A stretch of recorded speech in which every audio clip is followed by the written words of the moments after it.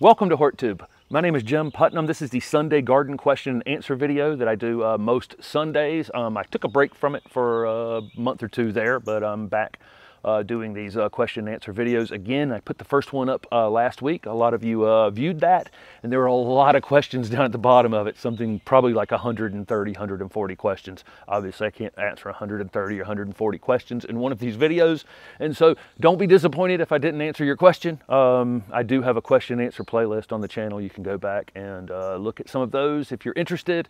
I may have answered it in the past. I may do another one of these midweek just because there were so many good questions this time around. And so if you're interested in that, comment with that down below. Holly is right behind me laying down. I think she's probably pouting a little bit because I'm not letting her wander around the garden while I record this. Drinking coffee this morning. I'm going to turn these a little more casual. I tend to stand up over there and talk with my hands like I always do. But I got my coffee this morning. I go to an independent coffee shop called Cup of Joe right down here on Hillsborough Street. It's about 3 blocks away. I was down in Charleston earlier this week, and my favorite independent coffee shop in Charleston is called Kudu, K-U-D-U.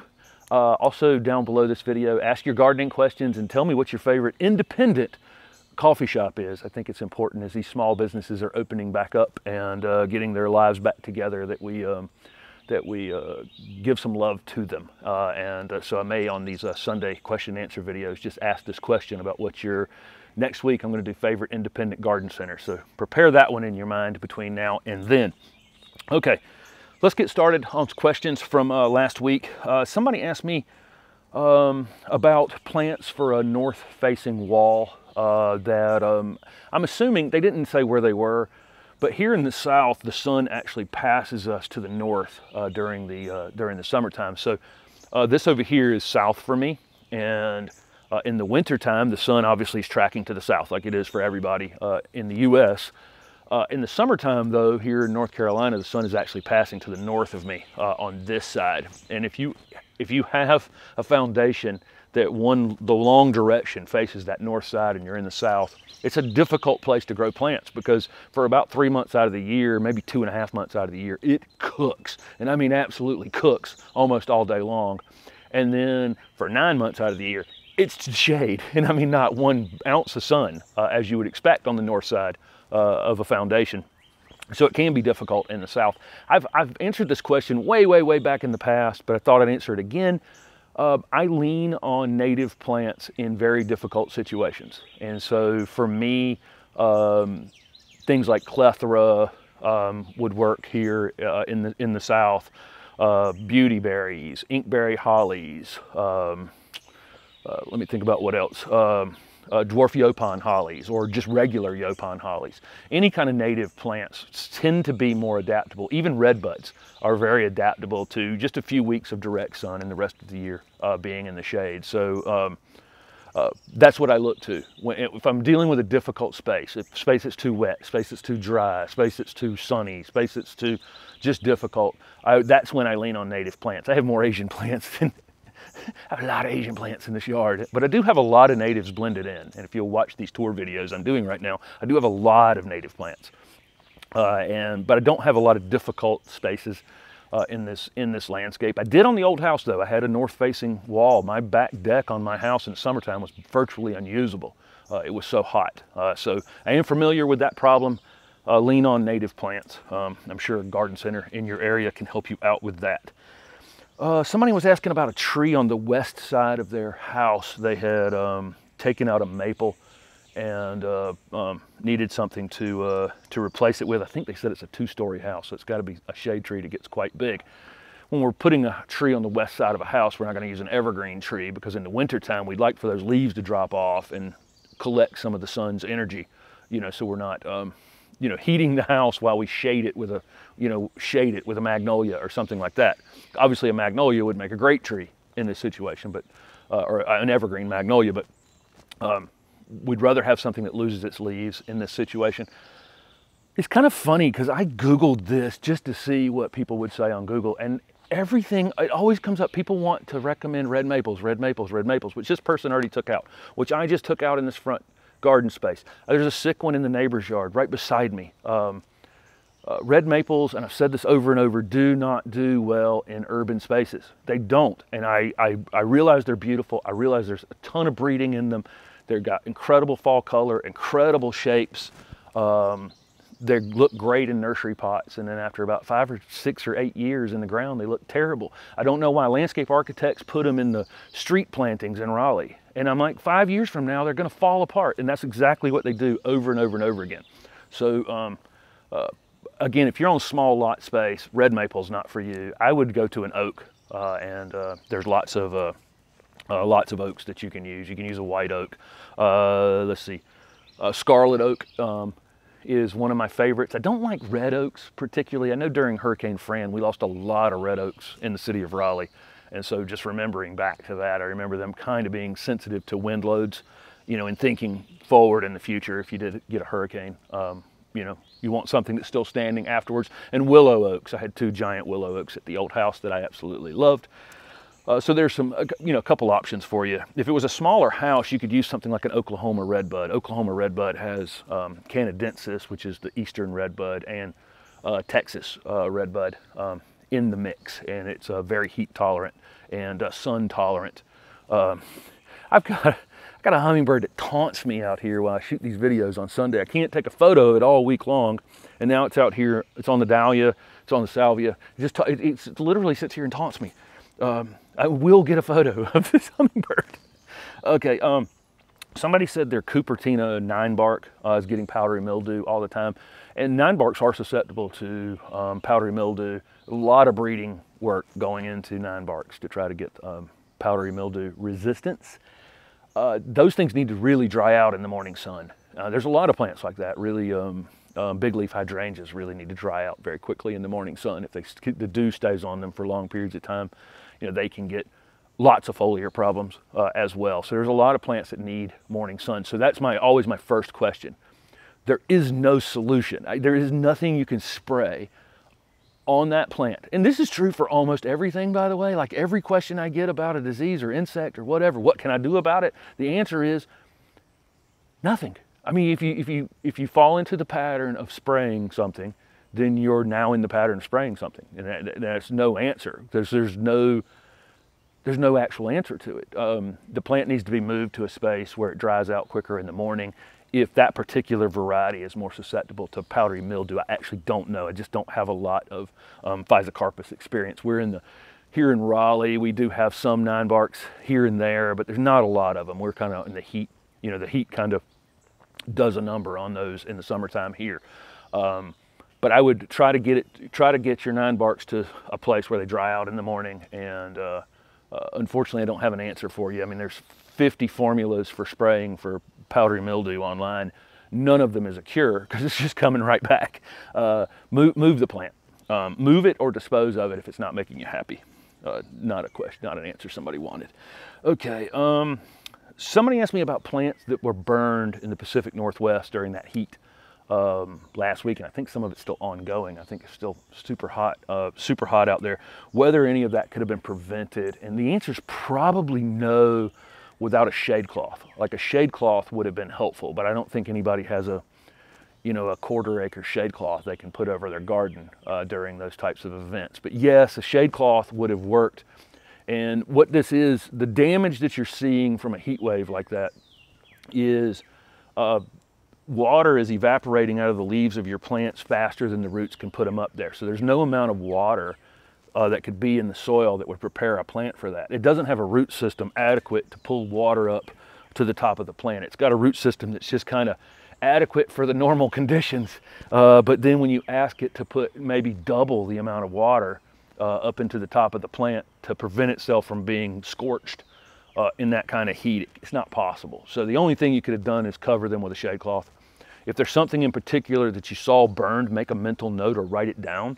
And so in the future, if you get another round of 110 or 115 degree temperatures, you know what you might want to cover. You can order shade cloths from Amazon. I get a 50% shade cloth that's, good sized, and have it ready for some things that burned.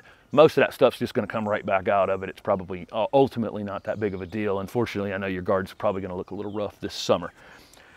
But I think that's the answer to that. Let's see.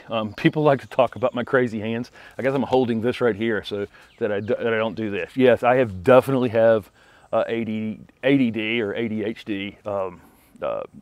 Every report card I ever got in elementary school says very smart, but but ill-behaved, and that's continued through my into my adult life. I can get a lot of things done. I can do a lot of things. It's how I had a nursery and 3 retail locations, and how I can landscape, a property very, very quickly, and answer lots of questions and do lots of things at the same time. But it does make me a little bit of a spaz, and it's probably a turnoff to some folks. Okay, let's see. Somebody asked for a ground cover on a slope there in Zone 5, and it's full sun. What's interesting about ground covers is that most ground cover plants, most plants that adapted to be on the ground level, adapted to that in the shade. And so, if you ask me a shade ground cover plant, there's that's 90% of all the ground covers. When you take out the full sun, there's not a heck of a lot of options, especially on a drier slope. The reason for that's obvious. If something's out in the full sun, it would have tried to race everything else to stay in the sun. Everything's kind of vertical if it's out in the sun. The things that evolved in the forest floor, are just trying to cover as much of the ground space as they can. There's that hummingbird again. Okay, I will take a photo of them. Okay, but if you've got full sun conditions on a slope, Zone 5, you definitely can use junipers. Obviously, and they're going to be deer resistant. I would consider using some perennials and using things like catmint, some lower growing salvias. There's lots of perennial things that you could put on the slope. Herbs are another great choice that the deer and the rabbits typically won't eat. So things like a ground cover thyme, great choice, and it grows. Things like lemon thyme grow very quickly. I've got one. It's 1.5 feet wide over there. It'll be in a video in a couple days on the garden update. Oregano, sages, lots of ground cover choices that you could use that would be hardy. You can't use rosemary up there. It's not cold hardy enough, but the other things there. The other things there are, okay, let's see.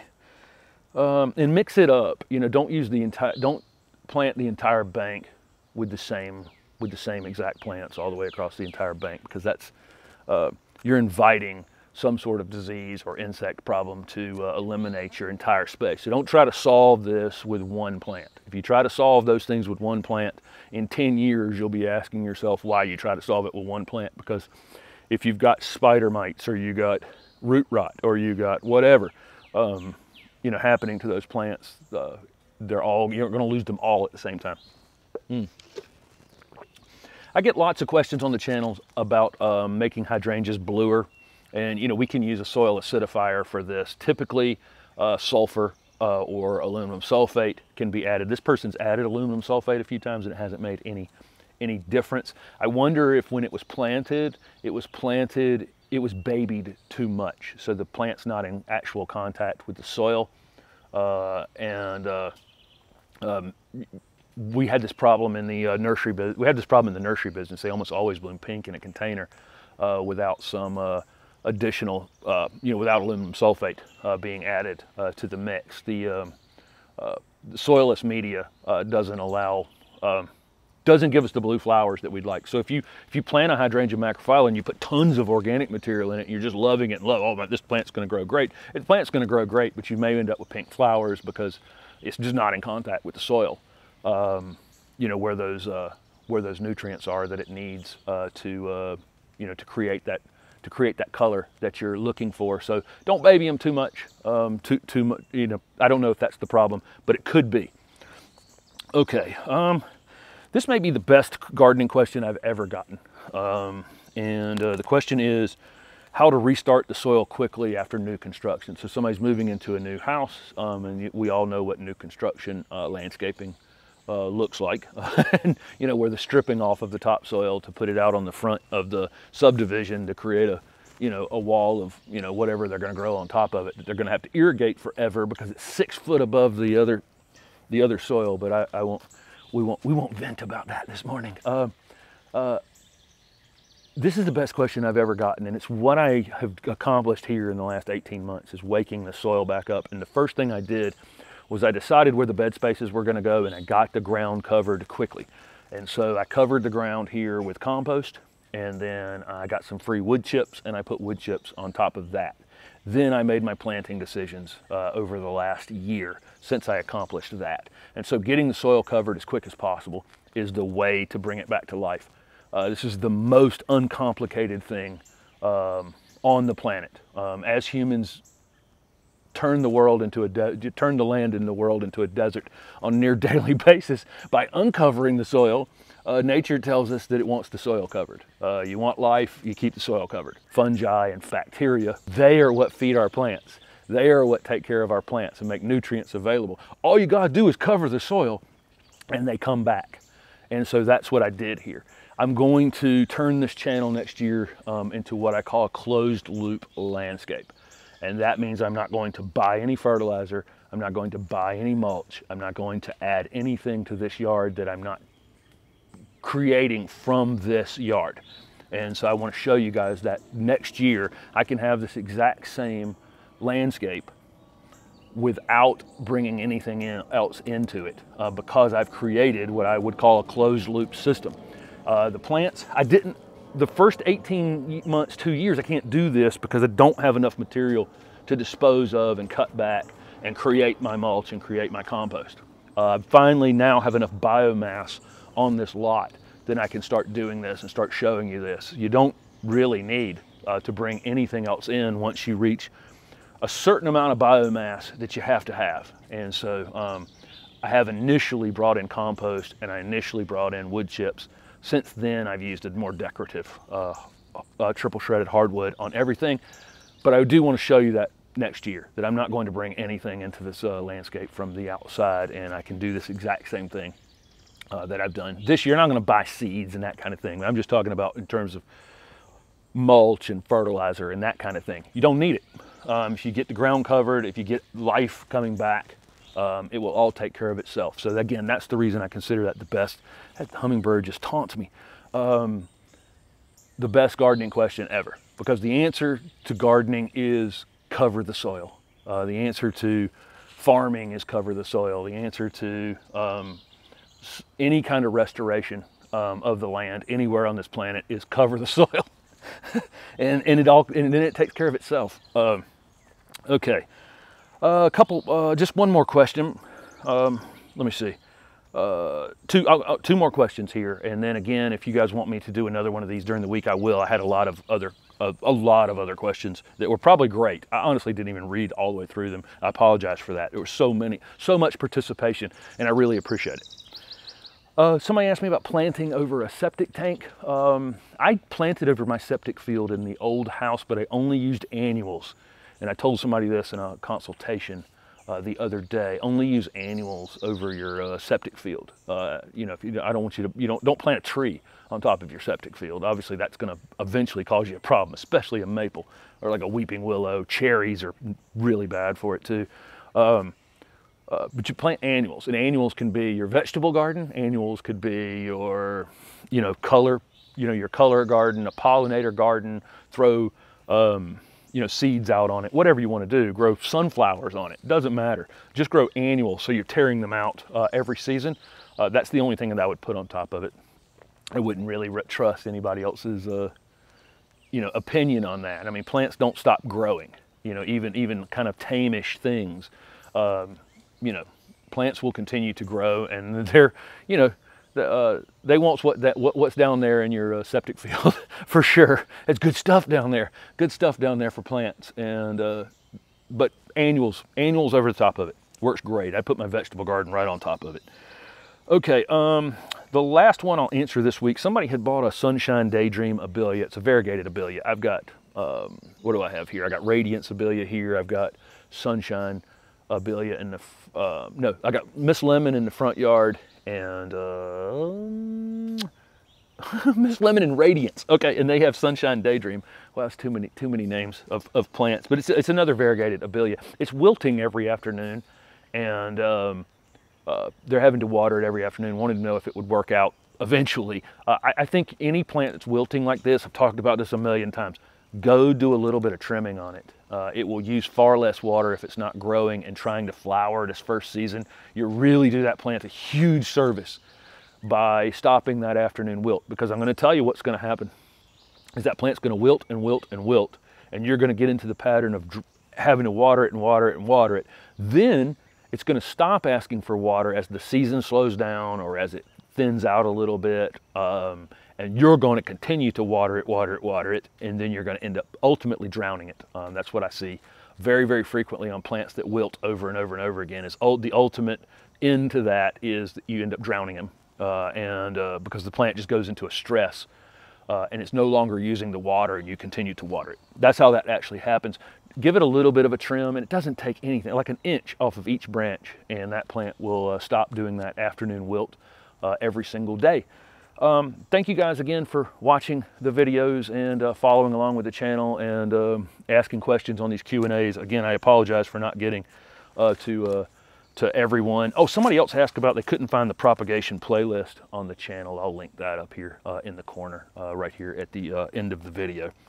Again, like I say, thanks for asking the questions, participating. Put your favorite independent coffee shop down at the bottom of the video and ask a garden question. Thanks for watching.